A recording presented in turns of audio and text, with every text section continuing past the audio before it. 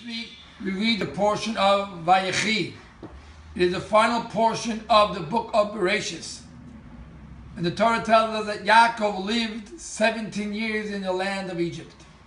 And the commentary, the Baal HaTurim, states that not only did Yaakov live 17 years in Egypt, but actually they were the 17 best years of his life.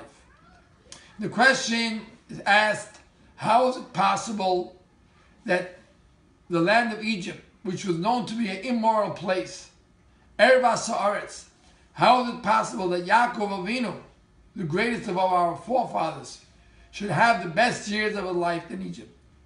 Now I remember many years ago, I went to visit a Rosh Hashiva of mine, Rabbi Bukit, Zochreinu Livracha, and he asked me this question. And he explained that when Yaakov and his family were in the land of Egypt, all the brothers lived in peace and harmony. And therefore, even though Yaakov was in the land of Egypt, but because of the love and unity that existed amongst the Jewish people, amongst the children of Yaakov at that time, that made it the best years of his life. The lesson for us all is quite simple. We have to remember that what's most important to the Almighty, to God, is to see His children live together in love, peace, and harmony.